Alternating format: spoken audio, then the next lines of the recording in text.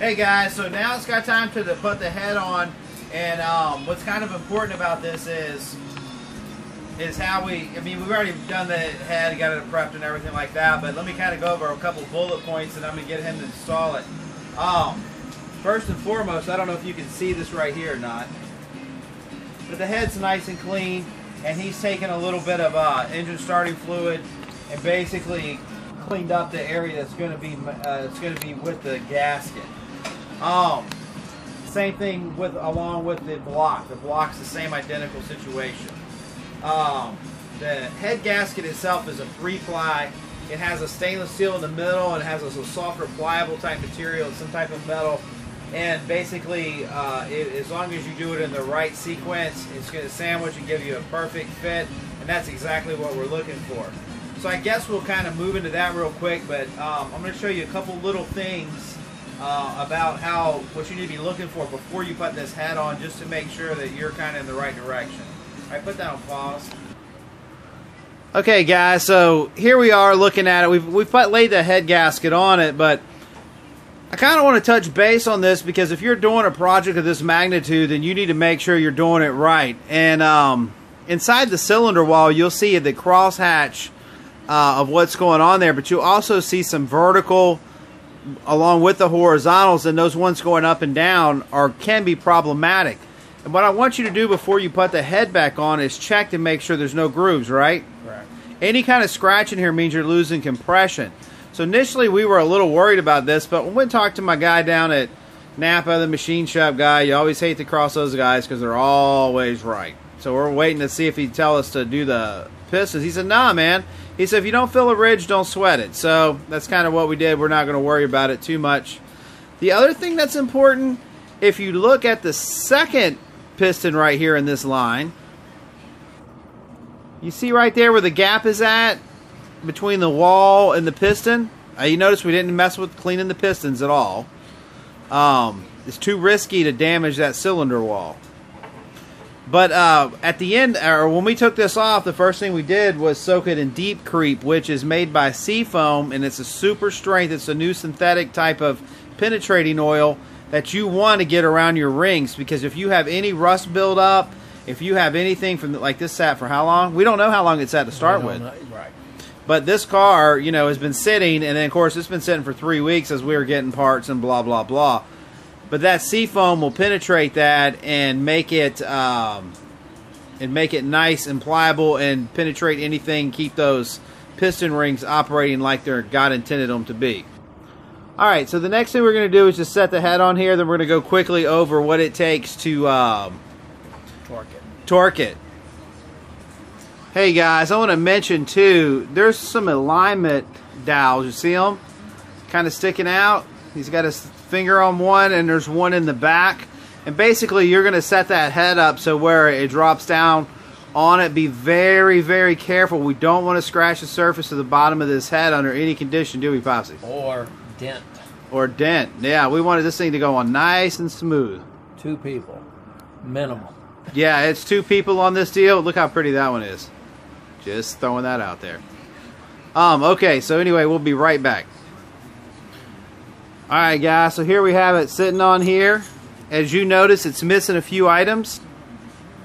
There is no cam on here, there is no lifters, and there's no rocker arms. Just the valves and the seals. That's it. And the reason is, guys, we're really going to key into what kind of torque we need, and we want all the range we can get. And the less amount of stuff that's on there, the easier it becomes for us to do that. So just make that note. It's easier to build this thing once it's been installed. Next step is to install the head bolts. Now go ahead. These are brand new. They're cheap. And don't worry about measuring over the threads with a straight edge to see if it's stretched and all like that. Just replace them. Yeah, he's right about that, guys. I see people cutting corners on those all the time. And I would just definitely suggest you not do it. Right. Unless you want to come do it again. Right. So the book says before you torque them and put them in, lightly oil the threads. So I just have a Q-tip, a little oil.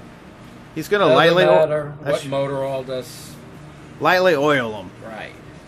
You don't want them sopping, you just want them lubed. And on the other head bolts, the smaller ones, they suggest putting a seal on it because the water will leak out of the holes on these because they enter the water jacket.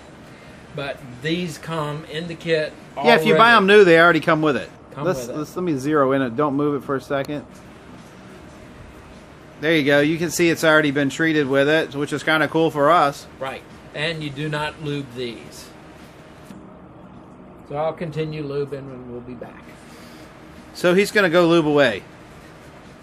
Okay, so we got them torqued. I mean, we don't have them torqued. We just kind of have them snug down. That's the first thing you want to do. And then show them one of those four you're putting in right there. And show them where they go. I think your hand on this side's in the way. Goes on either side of the water. No, yeah, that's a water jacket. And then there's some that go inside, or one or two that goes inside. All right, so what's the next thing? I guess we're going to be torquing. Torquing. Not twerking. Not twerking. Torquing. Popsy, can you twerk it? Nope, but I can torque it. He can twerk it, but he can't twerk it. Hey, y'all out there, y'all want to see me twerk it? I can twerk it, baby. Nah, they don't want me to twerk it. My twerker's broke. Yeah, I think I'm lying. I'm not really a twerker. Hey, Popsy, why didn't we ever become rock stars or pop stars? Did we miss that bus? Boat. The boat left us? Our boat sank. No one wants to hear us sing and put on sexy clothes and run around and dance? Nope. I guess not. I guess you guys are stuck with the video of the engines. All right. So he actually has a pretty long extension. Show him that extension, Popsy. So we got, and what size is that, 10? 10. 10 millimeter. He's putting down in that. It just makes it a lot easier if you turn it by hand to kind of get them snugged up. Get them snugged up and then... And kind of put a little bit on them just so when you go to torque them, you got something to bite. Yeah, these are only 18 pounds when you finish. Yeah, and at the bottom line of this particular situation is you don't want to take a torque wrench out on a bolt that's completely loose. Right. Just a lot of extra effort. Alright, I guess we'll be torquing next. Twerking or torquing? Torquing. Oh, we're going to be torquing. No more twerking. Okay, guys, so now we have to torque this in sequence. And basically, like most everything, you got to start in the center. If it'll actually... I guess it's not really going to get that clear. There we go. You see where the number 1, 2, then 3 crosses back over, 4, 5. Alright, so there you go. That's the sequence we're going to be tightening it down, and it's 15 pounds of round. And then there is a sequential order that this has to go in as far as the torque ratings. So the first torque is 15, all of them. Then you reset to 35, retorque all of them in sequence. Then you go to the small 10 millimeter bolts and do them 18. And you cross hatch those. It shows you how to do that also. And then you turn an additional 90 degrees on the head bolts. And then you finish up the small bolts at 22 with a cross pattern. Right. And of course down there goes cylinder head for 2002 and later, but we are definitely up here on the 01. Yes. So anyway, guys, there it is. So I guess we'll get busy on it, and we'll catch you back up in a second. Yeah.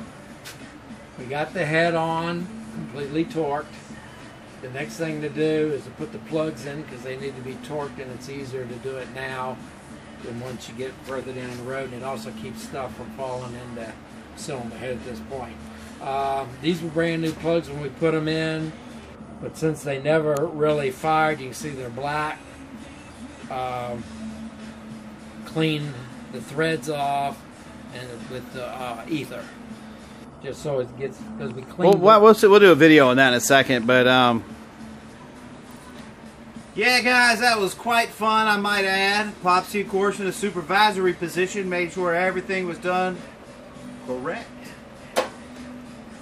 Anyway, no sense in crying about a few lost fingers now. Guys, it's real nice. How long did it take us, Popsy? Put that head on. to put it on, put all the bolts in it, and at 30 minutes. 30 minutes, put it in, have a second person help you. We did take the long stud out of the head and made it a little easier to access. We also pushed the wire bundle towards the back because you got some give pushing it towards the back. Bungee corded out of your way. Bungee corded everything out of the way, made it nice and smooth. It took us 30 minutes. We're on it. Listen, subscribe to the channel. We got crazy good stuff happening. And matter of fact, we're on the loose right now without the little princess telling us what we got to do. So, peace out, man. It's beer 30. Is it beer 30 yet? Wait a minute. What about the spark plugs? Oh, yeah, spark plugs. Wait, one more video of spark plugs, then I get a beer 30. All right. Subscribe. Homefront hugs. Support them. See ya.